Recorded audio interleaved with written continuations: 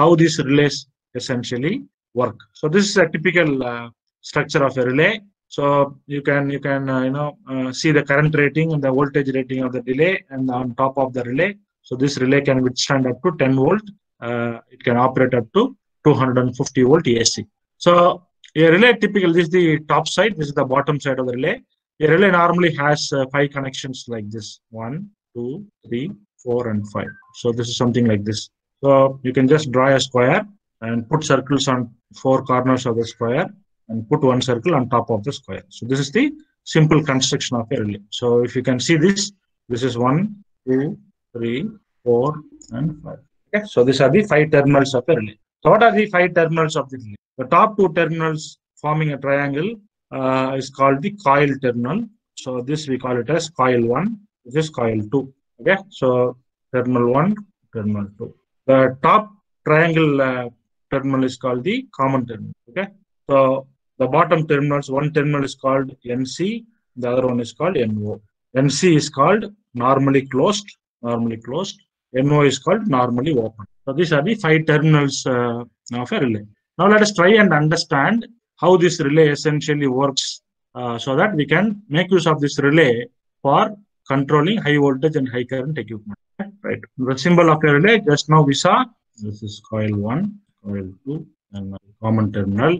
Common terminal is normally connected with NC. It's normally closed, and this is normally open. Okay, so these are the 5 terminals. So what is the you can see these terminals. Terminal number 1, coil 1. This is corresponding to this terminal. Terminal number 2, coil 2. This is corresponding to this. Terminal number 3, or common terminal, which is this. Terminal number 4, or normally closed. This is 4.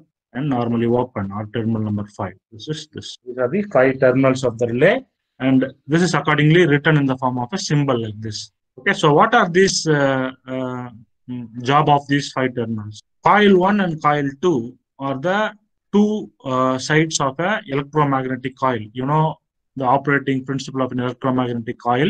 So when you energize this coil, this coil would form a magnet around it. So it becomes an electromagnet. So once you energize this coil, so by virtue of this electromagnet, this fellow will pull this contact, which is originally connected between common and normally closed. Normally closed is the contact that is established between the common terminal and the NC terminal before this coil is energized. The moment this coil is energized, this electromagnet will pull this contact towards the NO line. Now a new contact is established between the normally open line and the common line. So or the contact between the NO line and the common line is closed. Now the contact is pushed this side. Okay, so this is a switch. Okay, the contact between common terminal is with normally closed under normal cases. Once you energize the magnet, the contact is now established between contact and common terminal and normally open NO contact. So this is when the coil is energized, or when the relay is on. So the contact is pushed from this side to this side. This is the original contact when the relay is in off state. So what is the meaning of relay is in off state means? Relay is in off state means this coil is not activated, or coil is not energized. When the coil is not energized, the contact is between normally closed and common line. The relay is on means what? The relay is on means the coil is energized. Therefore, the contact is now established between normally open and the common line. So this is the general operating principle of a relay. So relay on means the contact between normally open line and common line is established. The relay is off means there is no contact between normally open and common line. So if you want to understand the operation of a relay, it is better that you understand the operation of a relay as a simple switch. You know how a simple switch works, right? So what is the principle of operation of a simple switch? So if you assume this as a switch, this is terminal 1 of the switch, terminal 2 of the switch. When the switch is in open state, there is no connection between terminal 1 and 2. When the switch is closed, there is contact established between terminal 1 and terminal 2. So what is terminal 1 and terminal 2 here? Terminal 1 is our normally open line. Terminal 2 is our common line. You forget about NC. We are not using NC. So terminal 1 is our normally open line, NO. Terminal 2 is our common line. So when the switch is in open state, there is no contact between normally open and common line. When the relay is on, when the switch is closed, there is a contact established between normally open and common, 0.1. So as simple as this. So you imagine normally open and common line as a normal simple switch, and that switch is closed when the coil is activated. The switch is not closed when the coil is not activated or not energized. As simple as that. So what is the working principle of a relay? Just now we discussed. We have coil 1 and coil 2. This is the core, coil 1 and coil 2. When coil 1 is connected to power supply, typically to plus 12 volt, and you have a small switch here, and through that switch you connect this one to ground. So when the switch is in open state, there is no current, I equal to 0. So when the current is equal to 0, so case 1, I call this switch as S. So switch is in open state. When the switch is in open state, current in the circuit is 0. When there is no current, the coil is not energized. When the coil is not energized, the relay is in off state. What is the meaning of relay is in off state? Means there is no contact between NO and common line. Okay, so the contact is not present between these two. Case 2, when the switch is closed here, then what will happen? Current starts to flow. So this current will create a magnetic field. Current will be some constant value. This results in coil getting energized. Coil is energized. The contact between normally open and common line is established. And this turns the relay on. So when the relay on, means what? Whatever you connect between these two terminals will get connected. Suppose if I connect a load between these 2 points, whatever you connect between these 2 points will get connected. So that is this working principle of a relay. So a relay is essentially turned on by energizing this coil. Okay. So the relay is turned off by de-energizing this coil. So how do I energize this coil and de-energize this coil? By putting a small switch here. Okay. So that's the concept. So how to connect the relay to the load? So if you see this relay, there are 2 parts. One is the load side. The other one is the coil side. One is the load side and the other one is the coil side. In the load side, we connect the load. In the coil side, we energize and de-energize the coil by using our microcontroller. The job of our microcontroller is to turn on this switch. So when the switch is turned on, coil is energized. When the switch is turned off, the coil is de-energized. So that is what it is. So let us say, normally, how do you connect this fan? So in your home, typically we have a socket, 5-pin socket. The 5-pin socket, the central pin is the ground. One pin is base or the live wire. The other one is the neutral wire. Okay. So you have 2 wires coming from here. The neutral wire is going to the neutral, and the live wire is going to the live base wire. This base wire is connected to the base wire, and the neutral is connected to the neutral wire. And the moment you connect it that way, the fan is obviously going to be on. The circuit is closed and the fan is going to be on. Let us see how do we control this fan by using our relay. So if you are going to use a relay, a relay is nothing but a switch, isn't it? So we need to put the switch at some point in the neutral line. So this is switch 1 and this is switch 2. So when I open the switch, the fan doesn't run. When I close the switch, the fan starts to run. So this is a simple mechanism of using a switch for a fan. The base wire connected to phase. The neutral wire I open and I put a switch. So when the switch is closed, the circuit is closed and the fan starts to running. And when the switch is open, the fan doesn't switch off. And in the place of this mechanical switch, we are going to use our relay. Okay, so that's what it is. So what are the terminals we have in our relay? We have coil 1, we have coil 2. So this is my 12 volt. This one I connected to ground by using a simple switch. And what is that switch? We use a transistor, the transistor switch. There are 3 terminals in a transistor switch. This is the collector, this is the emitter, and this is the base. The base terminal is what is connected to your Arduino, pin 13 of your Arduino. So this is your coil side. On the load side, how many terminals we have? 3 terminals. What are the 3 terminals? Normally open and normally closed in the common way. Okay. So where should we put our switch? We have to put the switch. This is terminal 1 and 2. So this is terminal 1 and terminal 2. So as usual, I take the so this is my live wire. This is the terminals of our home.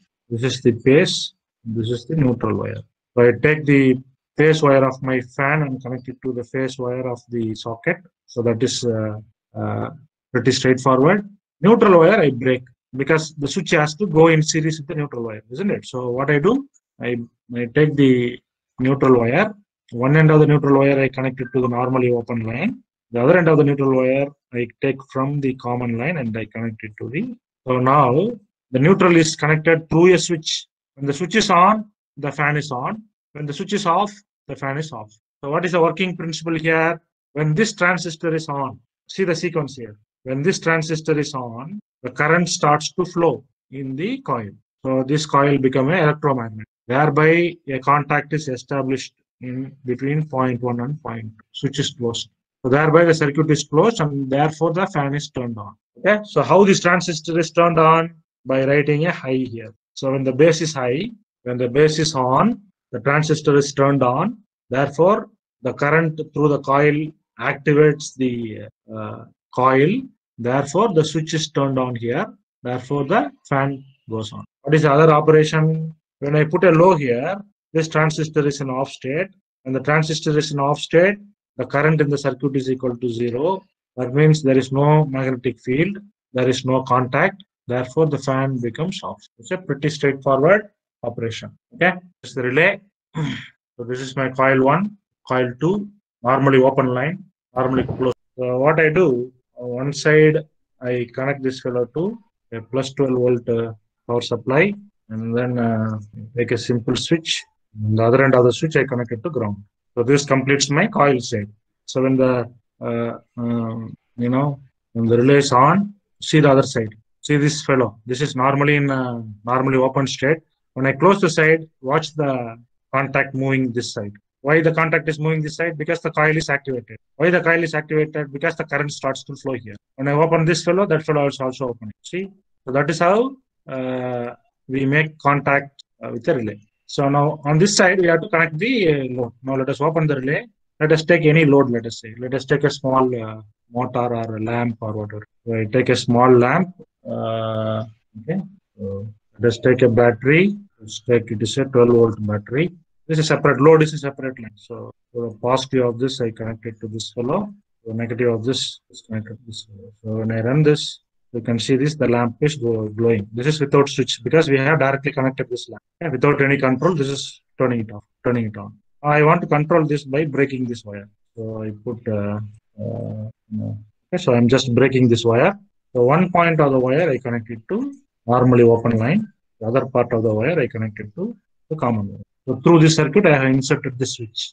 Now what happens? Under normal cases, when this switch is in off state, when the relay is in, this is the relay is in open state. When the relay is open state, this circuit is in open state. Therefore, the bulb doesn't glow. Now, when I close this circuit, the relay is on. When the relay is on, this circuit is closed, and therefore the lamp is on. You can just see that lamp going off when I open the relay. So opening and closing the relay turns the relay on and off. You can put any load here. Okay, so probably if I eliminate this.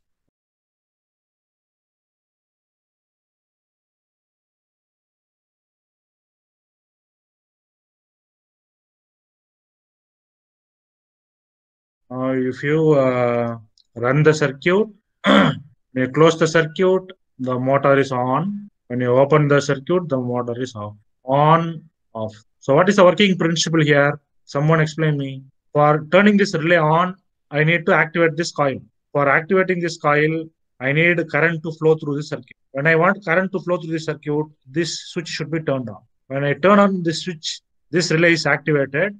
Therefore, the contact is closed between normally open and the common line. This is normally open line and the common line. When the contact is established, whatever the circuit that I connect through that particular line will get closed. Therefore, the load is turned on. Now, this is essentially a switch. The simple switch is connected through the circuit and the circuit turns on. Now, when I deactivate this coil, when I open this, the circuit is not closed here because the contact established between normally open and the common line is open now. Therefore, the motor stops. That is the working principle. Okay.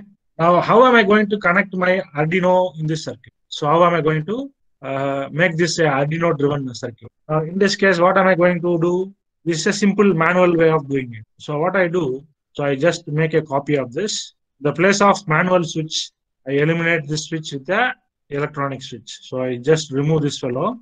I put it electronic switch. What is an electronic switch? So, this is an electronic switch, a transistor device, BC547. So the collector terminal is connected to the coil. The emitter is connected to the ground.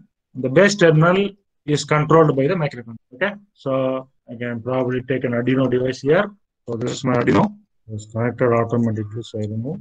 So the 13th pin of Arduino I connected to this one. So if I connect it this way, what will happen? If I send a high signal here, the transistor is on. Therefore, the coil is on. Therefore, the motor is on. When I send a low signal here, the coil is off. This transistor is off. Therefore, the coil is off. Therefore, the relay is off. Therefore, the motor is off. So it is a matter of sending a high signal and low signal from Arduino, turning on this transistor, and hence turning on this relay on and off. So probably I can emulate it by a power supply circuit here. So this is a power supply and this is a ground. So assuming that my microcontroller can either supply plus or SPDT, single pole double throw. Okay, so take this wire and I connect it to this transistor's base. So one end I connect it to power supply, the other end I connect it to ground. So and this is see, just to compress everything in a single frame so that you can easily see all of them. It's not visualized properly. Whether you are able to see this in a single frame, imagine this is my microcontroller. My microcontroller can either supply a 1 or a 0, which I am manually simulating it without writing a program. So when I supply a 1, the transistor turns on. When the transistor turns on, this relay coil is getting activated because the current starts to flow. And then the transistor pull this contact to this point. So carefully observe. So when I put off this switch, the relay is turned off. When I put on this switch, the relay is turned on. When the relay is turned on, the motor is off. So this switch is what is done by the microcontroller. The microcontroller either supplies a high or a low. Thereby the transistor is turned on. Therefore the relay is energized, and therefore the motor is turned on. So you can ask me a question: why don't you directly connect this, the relay coil directly to the microcontroller? Why you need a transistor switch? Maybe your question, because we cannot connect this coil directly to the microcontroller because the microcontroller doesn't have the capacity to turn on and off such a high voltage load. This is operating at 12 volt.